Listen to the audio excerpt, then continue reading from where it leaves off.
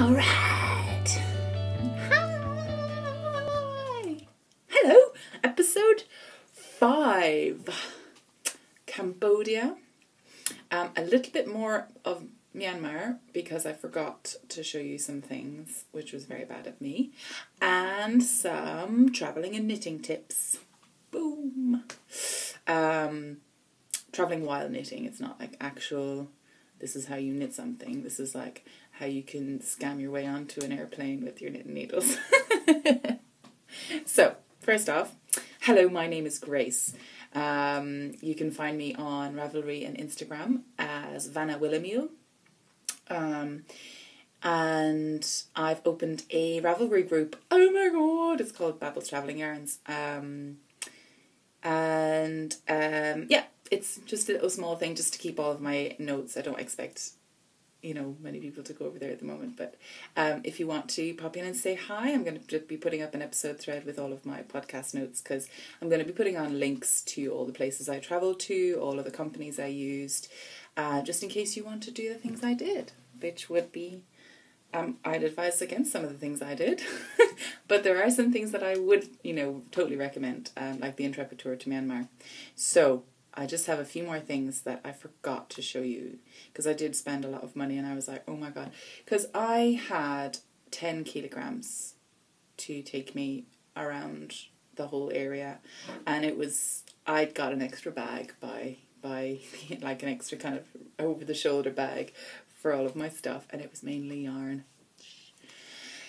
And I was throwing out clothes and making more yarn, and then I was like, can I just knit another bag? Can I just crochet a bag really quick? Because I don't want to buy a bag.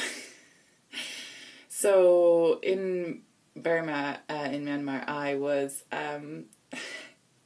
all of the guys on my tour group were like, you can't be serious. That's not the only bag you have. I was like, yes it is. And then I kept on buying stuff. And they were like, it's never going to fit in your bag. And I was like, I'm going to make it fit in my bag. Shut up. I am queen of Tetris. And I'm a very good packer. But Burma undid me. She did. He. What do they call their country? The motherland or the fatherland? Meh. I don't know. So, but this is my favourite thing. And my favourite colour, it's turning a bit grey there, but it's a teal blue handmade umbrella bought from the factory where they make everything. I saw the guy make this tip. I saw the lady make this paper. She made this paper as well. The whole thing is handmade on old wood. So, I'll show you what it is now. It's so pretty.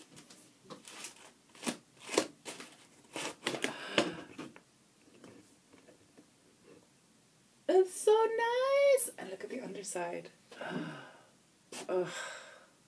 I couldn't leave it behind. Could not leave it behind. Look at that colour as well as it comes through with the light. Ooh, it makes me happy. Anyway, and look, she showed us how they made this clip. Oh, it was just genius. I want to get into woodwork now. Anyway, that's for another time where I have a house and a studio and somewhere to make a lathe. They made everything just out of a couple of sticks. Nailed together. Yep, I'm just going to wrap a bit of twine around the end and attach it to a pedal on my foot, and then I'm just going to pump the pedal and then it spins the lathe and he's just cutting away, and I'm like, there was like an outboard motor powering my dad's one when he had it. Like, what? Anyway. So that was one thing. And then, oh my gosh. So the place where I got this yarn was Dream Girl Handmade Academy. It was Valentine's Day when I went. And she also gave me these 2 adorable little hearts. Aren't they so cute? So cute. So it's just, I don't know what to do with them, but they're just so lovely. She just popped them in the bag.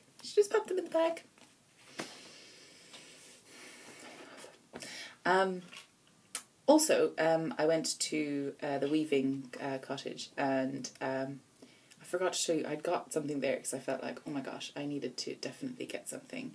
And this is one of the bags that I got there. So it's such a simple construction, but it's a typical Myanmar bag. So what it is, so it's basically one long strip about this wide. One long strip, probably about 2 or 3, maybe 2 meters long. And they get one long strip, and this is where they cut it off from the, what's it called? The weaving. They cut it off from the loom. And they just folded it over, brought it down this side, and then this bit is the bottom structural bit, basically. And they just sewed it onto here, both sides. So it's just one long bit underneath. Genius. So I've been using this now for a long time, since my bag was broken in Ho Chi Minh, and that was just amazing. Oh, I also... One second. So this was a beautiful scarf that I also bought from them, because I couldn't leave it behind me. This is a hand-woven scarf. And there's like greens, blacks. And it kind of reminds me of tartan, which is so funny, you know, all the way across the world, and there's only a certain amount of colours, I suppose, isn't there? It's just really nice.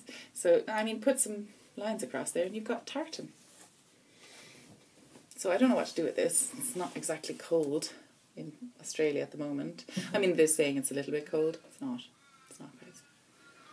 I'm so glad I've not acclimatised.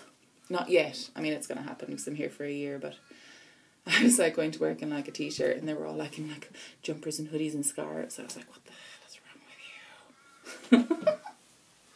It's fine. Anyway, I was thinking I could make like a bag, maybe a sweater bag, before I go to the East Coast. I've got 2 weeks left here before I go travelling again, but I'm actually like, oh my god, I have so much to do before I go. So yeah, that's a plan that I might have. I think that'd be a nice idea.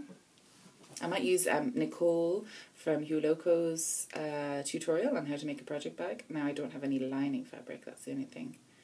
I don't need, it's only for me, like, I don't need lining. I do need a zip, I suppose. Oh, more things to buy.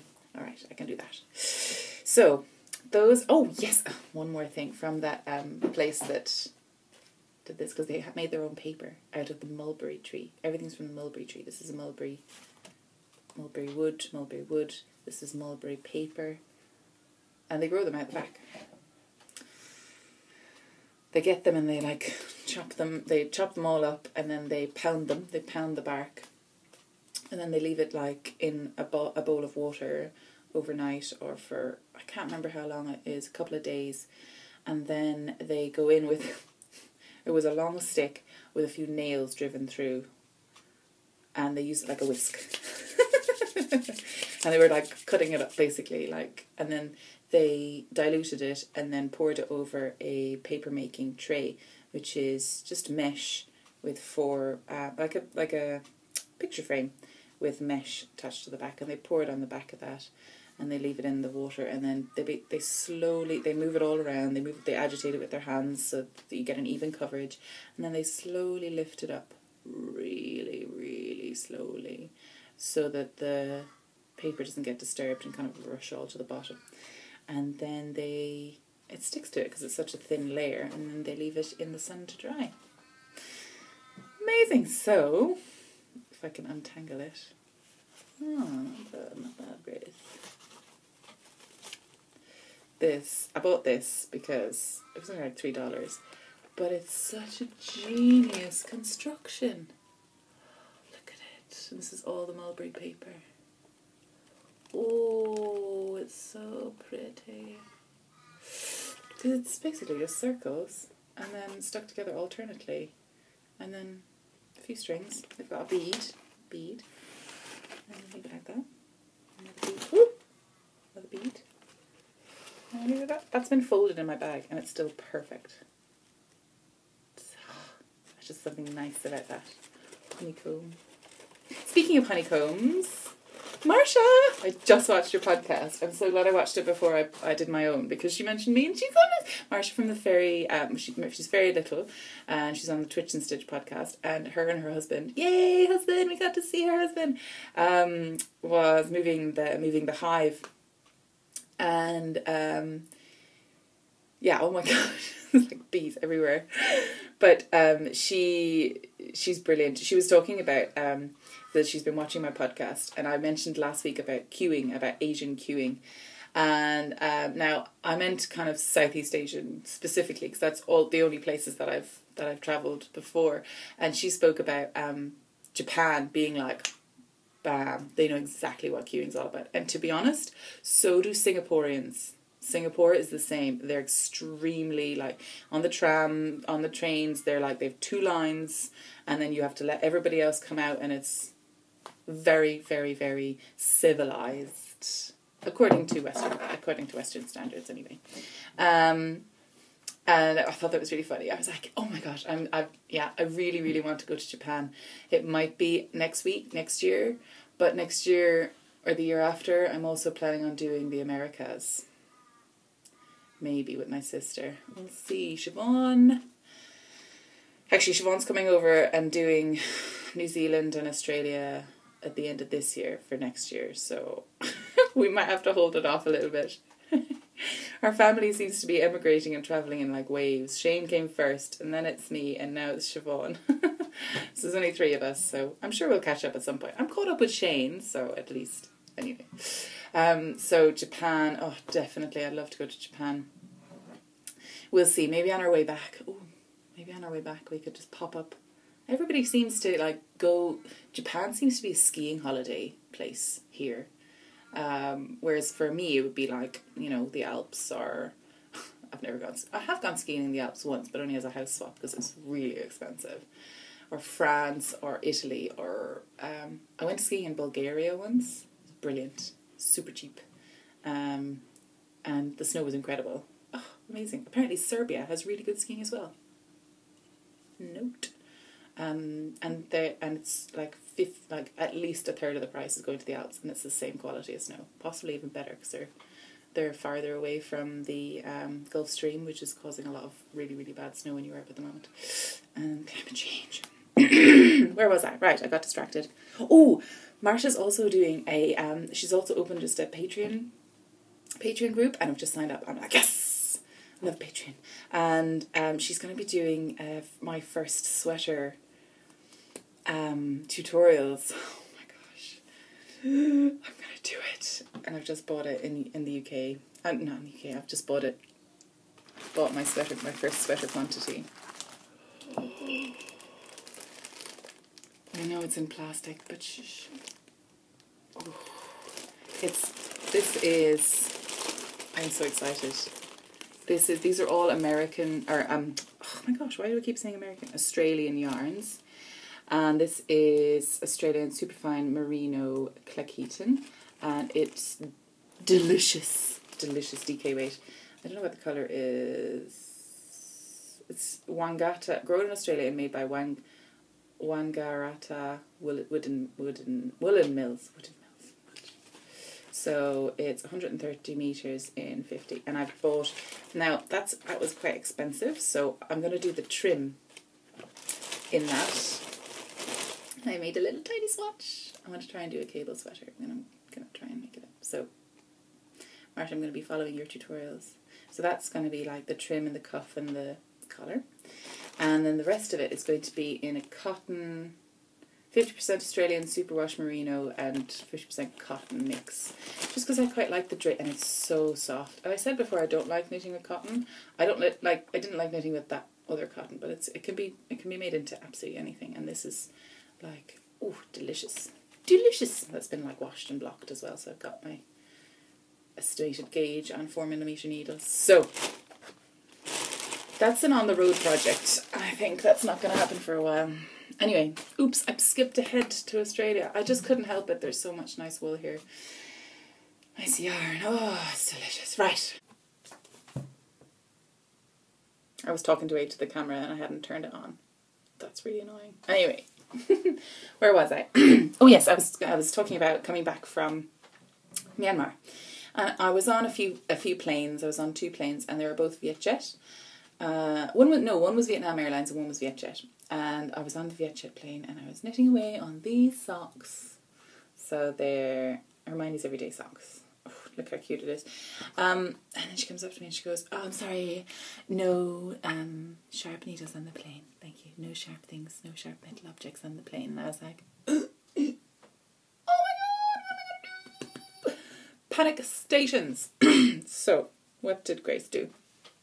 They allowed me to bring everything else on the plane. And I keep everything, pens and crochet hooks and needles and everything in this. I don't have that many. I didn't have that many. And so they were kind of all in there. And what was in here? Only a little crochet hook. Where is it? Look at it. That's not sharp. Well, I mean, you could totally like ram it in. Oh. But not technically sharp. You could do the same with a pen. So she passed and I was like, excuse me, can I? It's not sharp, can I? And she's like, okay. God, she's really weird. Why can't she just sit still and do nothing like everyone else? I was like, I can't, I just, panic. I'm just really, really addicted. It's dangerous. Anyway, so my bag from Laos. Look at the little elephants walking in a line. Elephants. Okay, enough of that. So, bag from Laos. Yarn from Chiang Mai. It's like a cotton-esque. No, it's completely not cotton. It's acrylic. 100% acrylic. 200 grams lace weight, I'd say. Definitely. It's tiny. And, excuse me, my coughing. Or drinking. Black tea again it's not mine, it's my brother's mug from New Zealand, from Hobbitland. I'm sure it's called Hobbitland. We've had this discussion. So, no, stop pulling out. I don't know where I am on this. This is the last time I did anything on this was when I was on the plane, like a month and a half ago. So this is, and I had the pattern on my iPad, so thank God, but it's a pineapple, kind of crochet teal pineapple shawl. And actually they look like strawberries, don't they? They look like, I think it's called the Lilyberry shawl pattern on Ravelry. And it's a free pattern, I believe. And I did it on size 4mm hooks. I don't know what that is in American. So it's just lovely and it's really airy and light. And I had watched, it went viral, I think, on Facebook, I believe, this girl who crocheted her own wedding gown. And I was like, I'm going to do that. Not hinting, James. But, if the time comes, I'm going to make it all myself. Weddings are expensive, man. And if I can get like 3 or 4 of these in white, job done. Well, and then like a white slip underneath. Wouldn't be as expensive as the whole thing. Or, I don't know, maybe. Ooh, can't forget the crochet hook. I'm obsessed with this colour. Look, like the yarn is almost the same colour as the bag. And then there's this bag that I got in Laos. Can't remember if it's been cut out already. And then there's this. It's all the same colours, you guys. I'm obsessed with that colour. Teal, isn't it? Teal. Delicious. Sounds like tea. I think that's why I like it. Not. It's just so beautiful. Do you think it's like a phase? Are we all into it at the moment? Like orange and avocado colour were in fashion. Orange, avocado and purple, wasn't it? Like a aubergine, which is eggplant, and avocado, like all the bathrooms in the 1980s and 1970s were like that, I believe. Anyway, so where was I? Oh, I also want to say hello to my mother. Hi, Mom! And some of the girls in work are watching this as well. They said it's a bit long. Everyone says it's a bit long. Can't watch it in between patients. Ali, you shouldn't be watching this when you're in work. It's so funny. They're like, it's a bit long. I'm like, yeah! Like, have you ever met an Irish person who can make a long story short? I think it might be against my religion. It's just the way it is. Mum like puts it on the kitchen and she's like, it's a bit long, so I have to do something else while I'm doing it. And I'm like, okay, that's the point. That's what we all do. So it's fine. And so I want to say hello to those guys. Super, super nice. My mum probably hears more from the podcast than she does from me because I'm a bad daughter. I'm trying to be better after work every day. So I've just got a kind of a temp job while I'm in Perth. After work every day I try and call her, but she's busy. She's never home to answer the phone, and I can't really ring her mobile because, well, I do. I ring your Viber and I ring your WhatsApp. Oh well. It's fine. We talk when we need to, it's fine. So yes, Cambodia. So then I got into Cambodia, and I have a few tips for Cambodia. I literally only arrived there and I stayed there for 3-4 days in Siem Reap, near Angkor Wat, and then I left because that was all the time I had left and I had given myself, unfortunately. Some people have spent like months and months, and some people live in Cambodia. Of course they spend like their whole lives there, so idiot. So I arrived in, this is a beautiful small little airport, absolutely lovely. On arrival you have to queue up for your visa. So you sign in your thing, and then it's I think it's $40 perhaps for your visa there on arrival. Now I got given an oldish note with a rip on it, and I was like, this is an official, it must be okay, it must be totally fine. Do not accept dirty, ripped notes in Cambodia because you cannot give them away to anyone else. You just can't. So I was really stuck with this bloody $50 note. American dollars they use. And they use their own currency for just giving you change, but it's mainly American dollars. And you can get American dollars out of the ATMs and stuff. So I had to wait until I was in Australia before I could exchange this $50 note that the visa officials had given me. So watch out. They'll try and offload bad notes to you. They're not bad notes. They're still current, like they're still legal tender. They're still fine, but they just won't accept them. So then I got a tuk-tuk to my little hotel. I booked myself a hotel. It was only, I think it was $15 a night, and it was lovely. It was nice little private room, double bed, with Wi-Fi. That's all I needed. That's all anyone needs. You see people suits. Televisions in a foreign country that you don't speak the language in are almost superfluous, don't you think? Anyway, because you don't know what they're saying, so Wi-Fi is just much better. So I was knitting on these beautiful socks, and I got down to the heel, and I did these 2 at a time again, with the heel flap and gusset, with some stitch markers just to remind me as to when I needed to decrease down, and yeah, because it's just picking up the gusset stitches and stuff. You end up with like the wrong, like different numbers on the front and back of the needle, so it can get a little confusing. I think I decreased it. Yeah, there's a bit here. I don't know if you can see this little bit here, where this was actually the break on the magic loop method. And I started decreasing there when I should have been decreasing over here. So awkward. But that's fine, you know. I didn't have any other needles to put it onto. I didn't have the same size needles or smaller to put it onto. So I was stuck. And I managed. Muddle on through, don't we? Keep calm and carry on. Well, that's the English bit. That's the English thing to say. So I went to beautiful Cambodia, and I went to beautiful Siem Reap, and in Siem Reap is beautiful Angkor Wat. Angkor Wat is an ancient civilization. It's gigantic. I'm going to pop in a little clip of me when I hired a bike for the day, and I went and cycled around Siem Reap.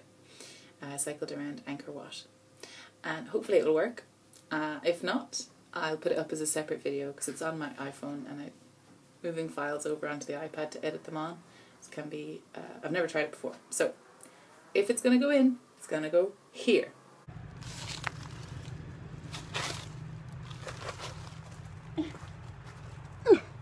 Oh my god, that was an effort. Hello! Hi! Welcome to Cambodia. Welcome to Angkor Wat. Experience Angkor Wat with me. There's no one else here, it's so lovely. I found, well, there's loads of people in Angkor Wat, oh my god, too many. But I rented a bike and I've gone off trail. So hopefully no one else will spot this tiny little temple I found.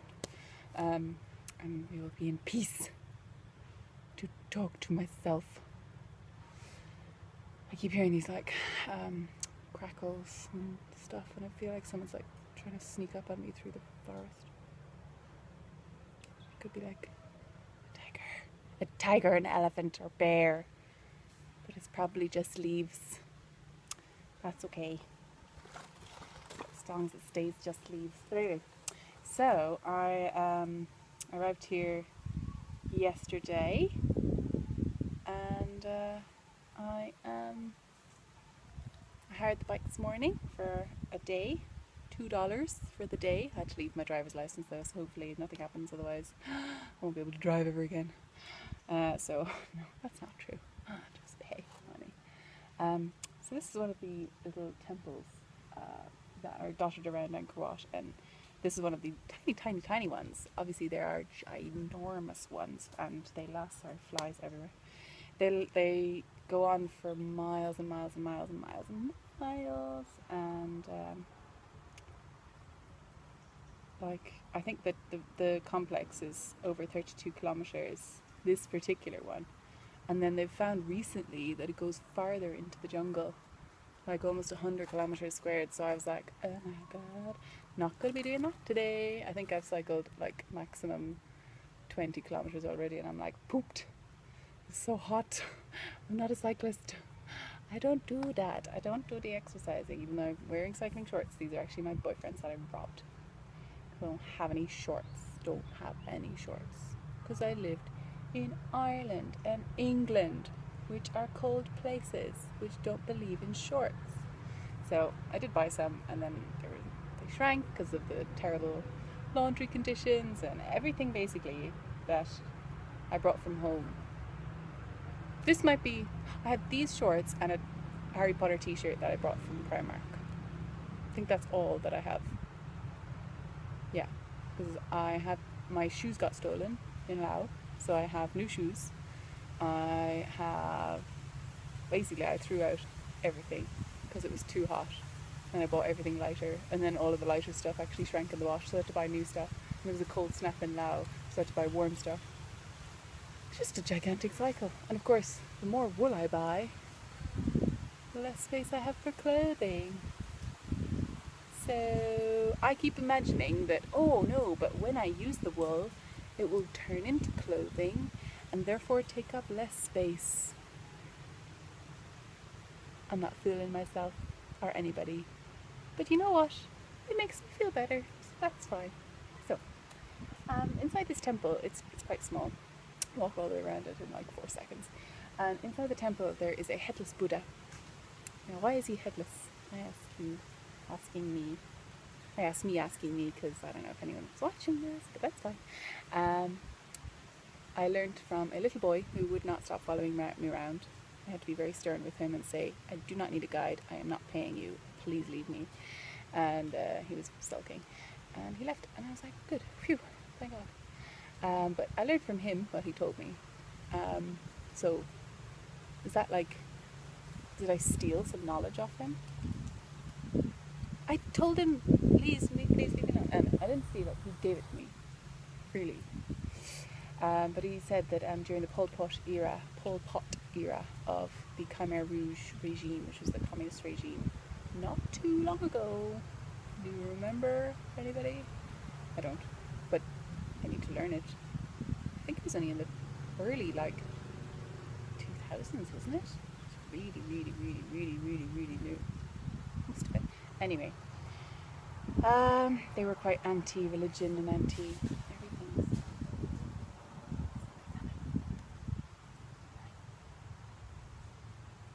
No, just the leaves. But yeah, so they went around decapitating all the Buddha heads in all of the kind of religious sites, which was really sad. So it might have been the 80s. I don't know, you guys. Tell me. I'll learn and I'll tell you again, probably. Will I redo this? No, I won't. So, thank God I'm on a knit row, otherwise there's far too much information. Couldn't possibly manage to knit 3 and then purl 1 and then knit. Oh my gosh. So these are still my Hermione's Everyday Socks, which is a free pattern on Ravelry. I'm not giving away anything, but like 1 purl every 4 stitches is like way too advanced for me. Like seriously, I need to concentrate. You know what I'm saying? Anyway, so yeah, I've gone through 3 of these so far. I feel so bad. I was hoping to find refill things along the way. Nope, far too much opportunity to make money selling bottles of water rather than just refilling bottles of water. I had to actually, my little limpet little friend, he was eating something and he just dropped the plastic bag right in front of me. I picked it up and I was like, do not do that. It doesn't go anywhere. It's going to stay there forever. He's like, oh, sorry. I was like, learn something new every day. Oh, see, he learned something, I learned something. Oh, equal trade. There's a girl I think is going to come down here, so I'm going to stop talking to myself now. I'll see you later, bye. If not, it's a separate video. So, keep an eye out for that. It was really, really interesting learning about the history of Pol Pot and the regime of the Khmer Rouge. It was extremely, really sad. I didn't really know much about it, and in the video I said that it was like really, really recent, but actually it was in the 70s and 80s, or 60s, 70s and 80s. So it was basically they turfed everyone out of the cities. Everyone that was academic, everyone that worked in like an office, they turfed them out and said go work in the fields, but they didn't give them any supplies. So millions of people died in the countryside without any food, no clue how to grow their own food, no education, no nothing. So people were being killed basically left, right and centre. They have killing fields that you can go and you're just tripping over bones. I didn't go because I didn't go down to Phnom Penh, which is the capital city. And it was horrific to think about. Like even to the stage where people with glasses were being killed. Because apparently that was a sign of intelligence. Not that your eyes are crap. Like, it sounded, and it was funny, I was walking around and someone said to me, you don't see any old people. Or if you do, they're missing limbs, like, because the country is the most heavily mined country in Southeast Asia, I believe. Next to Myanmar, possibly, the borders of Myanmar. So, also I believe that the Americans dropped more tonnage on Laos and Cambodia than they actually did on Vietnam, because they wanted to stop the Viet Cong moving into those countries to kind of go down the side and hop up into the bottom to attack the American section. Anyway, look into that if you're more interested. I'm not the final word on that. But it was very, very interesting, and I was cycling around and it was beautiful, really, really hot, boiling. So I saw this beautiful, beautiful sunset, and this is me as I was cycling around, and it was just gorgeous. This is on one of the moats that was dug out. It's a perfectly square moat that was dug out around these temples. It was absolutely gorgeous, and it was a beautiful day. It's such a lovely time. And then the next day I went shopping. Yeah, baby. And I kept coming across these things. Every time I saw them, I was like, yarn! Look, it's yarn! It could possibly be yarn, but it's not. It's, they're hammocks. I bought one. These ones are like for babies, and then I was like, I want a sturdy one, so I got one of these ones. So I was so disappointed, but I did find some yarn. I did. It was so exciting. I found the picture. And it's this yarn that I bought. And I bought enough for a shawl. Or I thought I did anyway. And then I started, after I finished these socks, cast on these. Now I started knitting a shawl called the Ancartis, and then I was like, I'm really confused. I don't have the pattern. I'm at the beach. I'm just going to knit socks. But I knit opposite socks. Yay! And these are for my these are for the Muppet Along cowl. I hope that doesn't close. I haven't put these in yet. I am terrible at doing like joining cows and then never like joining them online officially, never entering them.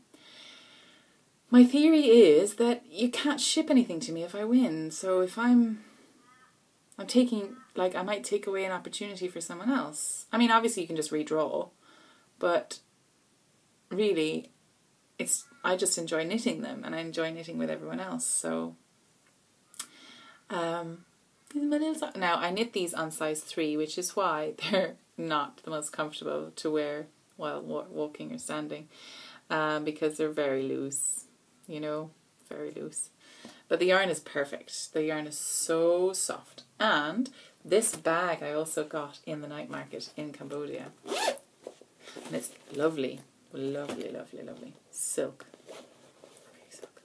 So I still have like 2 and I'd say a third of each of these left. So I'm going to try and make a shawl. I'm going to try and do something with them. And what are these? These are the needles I did them on. Addies. Addie. What? 3mm. 3mm Addies, because they're the only ones I could find in Southeast Asia. And I don't know what to make with these. Does anyone have an idea that would take 150-ish grams of fingering weight yarn? I could do the Narita Express. Could I? I could, because it's like what, 100 grams of fingering weight and then extra for the border. Oh, I'm sure if I think I'm going to run out, I'll just. Can I just not do a repeat or something? It's an applied border, so you just, I suppose, I've never done an applied border. I've never done lace. Technically I have done lace now, but I tested it and then ripped it out because I didn't like the way it was knitting up. But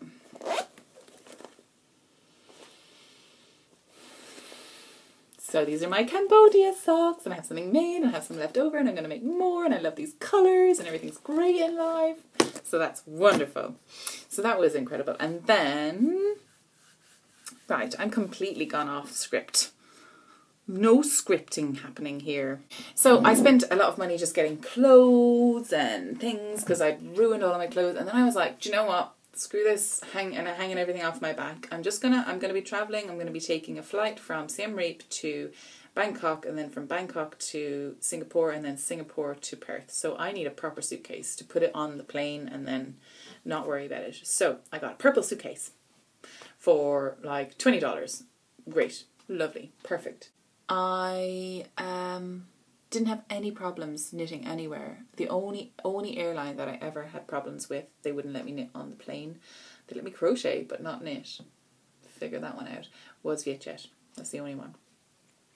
I was actually terrified going on, because in Singapore I feel like it's like a more official, not official, but it's an international airport with a lot of people going through, so the security is super tight. So I actually took these socks off the needles, put them on waste yarn before I went through, and I put the needles in my pencil case. Sneaky, and no one said anything. And then when I was on the plane, I actually, because I was kind of a bit freaked out by the first time that someone said, no, you can't knit. So I was like, do you know what, I'll ask permission. And I stopped one of the girls and I was like, is it okay if I knit? And they were like, yeah, who gives a crap? I'm like, yeah.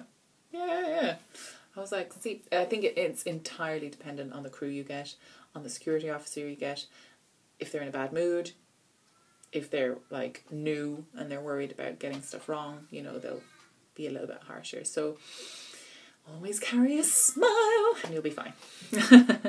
I mean, if not, Mina always says, because Mina does a few travel tips as well, Mina always says bring some wooden needles with you, which is brilliant idea. But I don't know, I can't seem to find any wooden sock needles, because it, like, the Knit Pros that I've been able to look, they're the only ones that I can see. They are only, they only go down to a size 3, which is too big.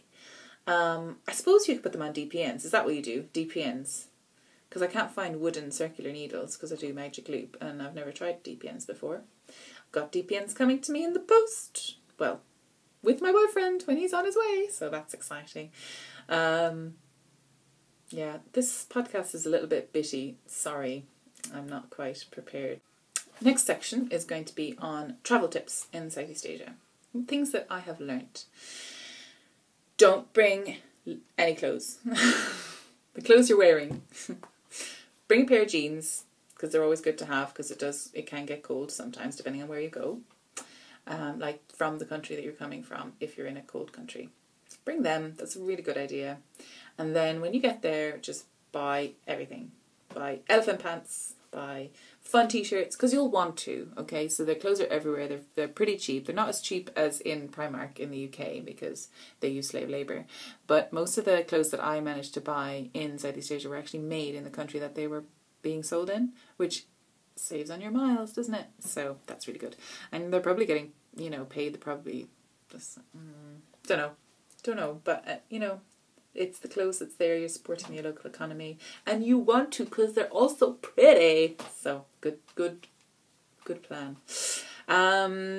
Bring crispy, spring-cleaned dollars when you're travelling around Myanmar, Vietnam, and Cambodia. Cambodia especially, I noticed. I only brought like 150 for 2 months, and it was gone by the time I got down to Vietnam. Which was silly of me because I needed them most in Myanmar and Cambodia, which were the last 2 countries that I was in. So, and it's quite difficult to get dollars out unless you're going through a really big airport, and they'll charge quite a lot of money. So it's good to have it, good to have them, and just keep them on you at all times. Visas. Now, most of the places that I went, you could, as an Irish person, as a person from the EU, I had no problem getting into. Check before you go. Always check. One place, or two places you really need to get a visa. Get it online before you go. You have to get them about 3 months before you arrive in the country, and 3 months, that 3 months has to extend to the end of your stay. So I bought mine in December, and they lasted me December, January, February. The end of February, start to March. They lasted me that long, which was perfect because that's how long I was going to be in. And they cost about $50 online for Vietnam and Myanmar. And what you do is, in Vietnam, you go up, you give in your letter that you emailed to you, and they take your passport and then call your name, and you're back on track, and then that's you out the door. And you pay when you're there. You pay about $50. I think it's $25 for a single entry visa, and then $50 for a multiple entry visa. And I needed a multiple entry because I was coming back in after I went to Myanmar. It's, you know, it's just a visa. It's pretty cheap compared to the Australian visas. So, and Myanmar was super easy. You just pay $50 online. You get your letter, and you just go. You don't even have to go to, you just go straight through customs. You just hand in your letter. It's all on. You don't need anything in your passport. They just stamp your passport, and that's it. You're free to go. So that was amazing. Really good to do if you're planning on going there. Pack light, like really light. I've said this before, and don't bring any clothes. I mean it. Don't bring any clothes. The biggest thing that I brought was medication, just in case, because you never know. The medications out there might be out of date, or, you know, a bit cheaper, and try not to get sick when you're there. Apparently, I've heard that the best thing to do if you get a serious long-term chronic illness is get your insurance company. Always have insurance. to transfer you to Bangkok Airport or Bangkok Hospital, because it is the best one. Especially for it's just brilliant. It's Bangkok or Singapore. If your insurance company will allow you to do that, or try and get moved home. But that never happened to me. Yay! But I did hear about quite a lot of people who did get that, that did happen to. So, when I was traveling and knitting, so this is travel knitting section. So I've spoken about taking your yarn off taking your knitting off your needles, putting on a waist yarn to go through security if you're really worried. Most of the time it was no problem. I just let it in my bag and it was fine. It does depend on the airline, it depends on the person, it depends on their mood. And on Vietjet, take wooden needles with you. They might still give out to you. Bring some crocheting then instead. Maybe that was just that one girl that was just like, no creativity allowed. Anyway. So when I was blocking my stuff, I did a conditioner bath because it was the only thing I had. The only thing I could find was hair conditioner, and just rolled it up in a towel, stood on it a couple of times, and then laid it out flat to dry overnight. Places where there was high humidity, it was a bit of a problem drying them, but they dried eventually, so that's fine. And if they're inside with the air conditioning, they kind of got cold and wet. But most of them were socks, so it's not really essential that they block properly. So I didn't want to risk making a shawl or anything when I was abroad, because I didn't really know how to block it properly. Didn't know how to, because especially with lace and stuff, you really need to hard block it with pins and stuff. But anyway. I had to be very inventive with finding stuff if there wasn't any specialist knitting shops around, like stitch markers, cable needles, things like that. I had to go into a hardware store in Myanmar, and I found like little washers, and I threw them out actually, or I think I might have lost them actually. No, but they were tiny. Do you know the small little ring washers with they're unmatched. They're just like a circle of wire, and then they don't quite come together because they're just for screwing in bolts and stuff. So I got a load of them for like 10 cents, and they were like, "Why do you need it?" And I'm like, "'Cause I do, okay, for my knitting." They didn't understand a word I was saying. I was like, "This much," and they were like, "Huh?" I was like, "Shh, don't question me." I used the inside of a pen for a cable needle at one stage, and then I stopped cabling because it was really hard. I still have to look up how to cable without a needle. Cable without a cabling needle. Apparently you can do that. I was like, that's magic. So I might do that for my cable sweater. Ouch, that hurt a lot. I don't know if that's possible. Oh, I can't wait to do this. But I have to learn how to do it first. I'm doing a baby sweater first. So that was a tip. I think, whose tip was that? Mina's. Mina gave me that tip, and I was like, I'm going to do that. I've just met a girl who's pregnant with twins, so I'm going to try and knit two garmenty type things in 2 weeks. I've half of one done. I can do it. So, do you want to see that?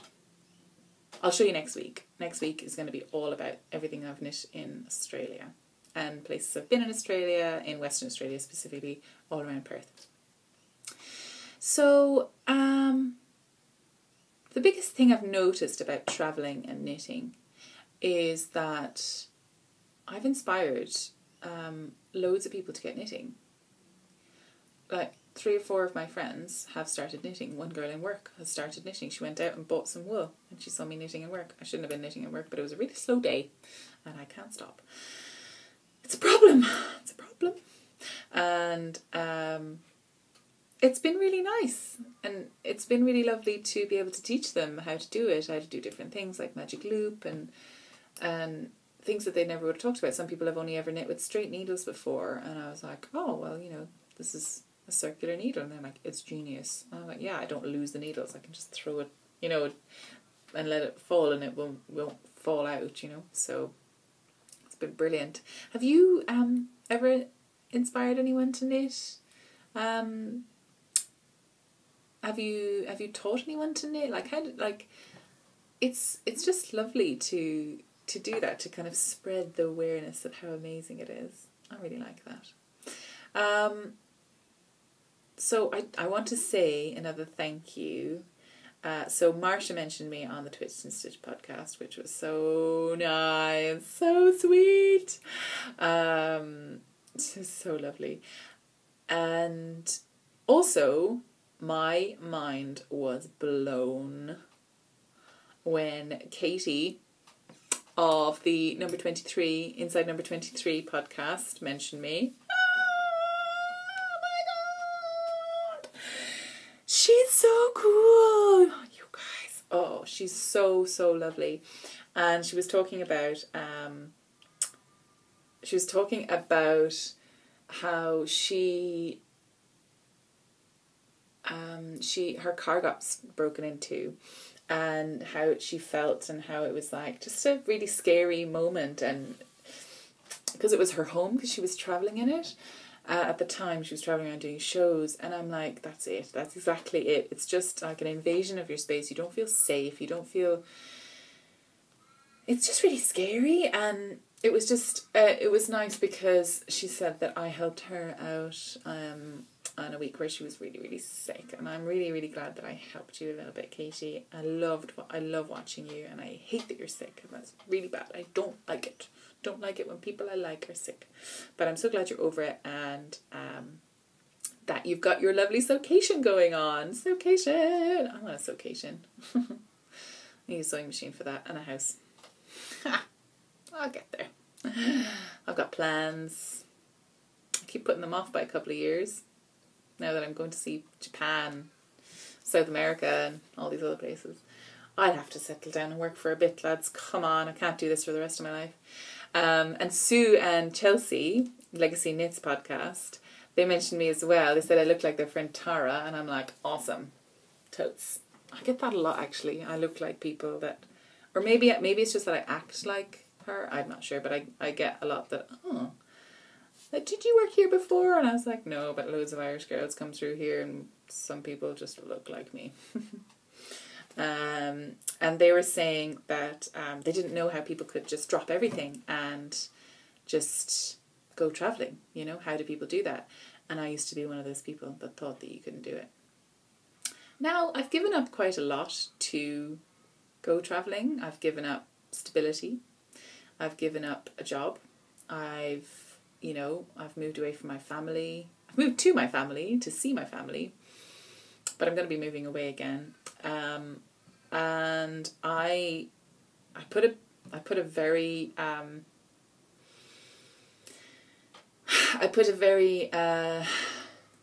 difficult situation between me and my boyfriend when I decided to carry on with my plans before I'd met him and go travelling.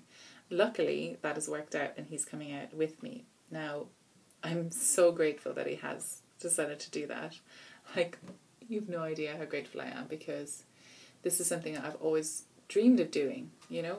I've always dreamed of doing it, and I put it off for so long between my first degree, which was a fine art degree, and my second degree. After my first degree, I was going to be like, I'm going to travel the world. And I didn't realise that you needed a lot of money to do that. So I freaked out because it was a recession in Ireland in 2008, 2009. And I just went straight on to do another degree in something useful, which was radiography. And I chose radiography. Actually, my mother helped me choose radiography. Thanks, Mom. Really good idea. Because it's an internationally recognised degree in most English-speaking countries, apart from America. Go figure, America. And it's essentially,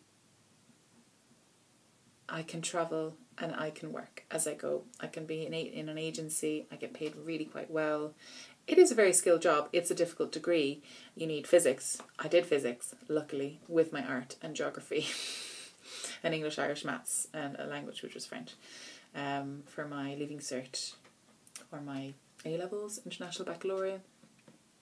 So luckily I had that, and I had also been working in a hospital as I did my art degree, so I did have all those things, and I said, do you know what, I need to have something solid that I can always come back to, because I want to travel. I want to see the world. I want to have all of my options. I want all the options. All of them.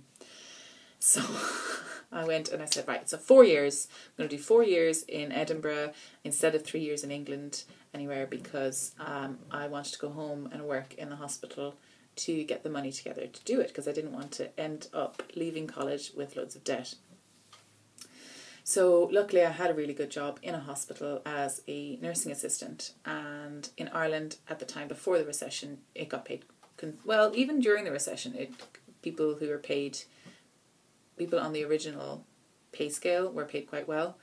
So I worked my little ass off for about 4 months of every year, and then I also had a part-time job when I was in Edinburgh. So I came out of Edinburgh with a degree and no debt, which was amazing. Amazing. And I hear all the horror stories of all the Americans who have so much debt that they can't even breathe. It's just awful, awful. So I'm so lucky. I've got 2 degrees, no debt. Genius. I love free education. So I was like, I'm going to travel after I leave the degree. Nope. No money, no debt, but also no money. I'm like on the flat. I'm not on the red. I'm not on the red. I'm not on the black. So I'm just like, no money. So I'd got a job about 4 months before I qualified. So I knew I had a job, and I decided to go on the Camino between, because I couldn't technically work between when I'd taken my exams until I got my results. So I went on the Camino to Santiago, which is a 500-kilometre walk, or 500-mile walk across northern Spain. It's a pilgrimage, and I'll speak more about that later if people are interested. I can totally let me know in the comments if you're interested in knowing a bit more about that. I have so much to say about it. And I got home and I moved everything from Edinburgh to Exeter, and I worked and worked and worked and worked and worked and did overtime and worked and did nights and did works and worked and worked. Then I went for an interview for CT position, and I worked and I worked and I got it, and I worked and I worked and I worked and I worked and I worked. And I worked a bit more, and then I worked again, and then I worked at nights, and I did 3 on-calls a week coming up to the end of my trip, but coming up to when I left, because I decided I'm going to go travelling, I'm going to do this. I'm going to do this properly, and I have to work my ass off to get enough money to be sure that I'm going to be okay. So it's not just like I dropped everything and left. You know, this has been 6-7 years in the planning for doing this. To get registered down in Australia, I started registering in February last year. So it took over 13 months for everything to come through with that. And I was still trying to sort stuff out as I was travelling through. So really, it wasn't like a snap decision. Now, for my boyfriend, it has been a snap decision because I forced it on him. But no, I didn't force it on him. I said, I am going. If you want to come, you're totally welcome, but I understand if you can't. And he decided, yep, I'm coming. And so he's after speeding his way through his plans. And he didn't have to get registered or anything. And to be honest, as a man, as a strong young man, he'll get work wherever, you know, labouring, or maybe in the hospitals. He wants to try and get a job in the hospitals that I'm working in, if that's possible, which would be amazing. So we'll see how we do. But for me, I'm not one of those people that can just drop everything and go. I'm not a snap decision maker. I am not. I cannot do that. I have to plan. I have to have all my bases covered. I have to have everything organised. Otherwise I get panicky. I get freaked out. And coming up to the last run of it, I was dying to go. I was like, oh my God, it's been so long in coming. So long in coming. And then, of course, I started knitting. And I was like, what am I going to do? I can't just live out of my yarn. And then I realised it wasn't very good yarn anyway, so I just gave it away. And then I said, no, I'll just bring one. Just bring one set of yarn. Just bring one. And that'll be fine. And now look where I am. All of the wool. All of it. So, moral of the story is, life's hard, but life's awesome. Okay, guys. See ya.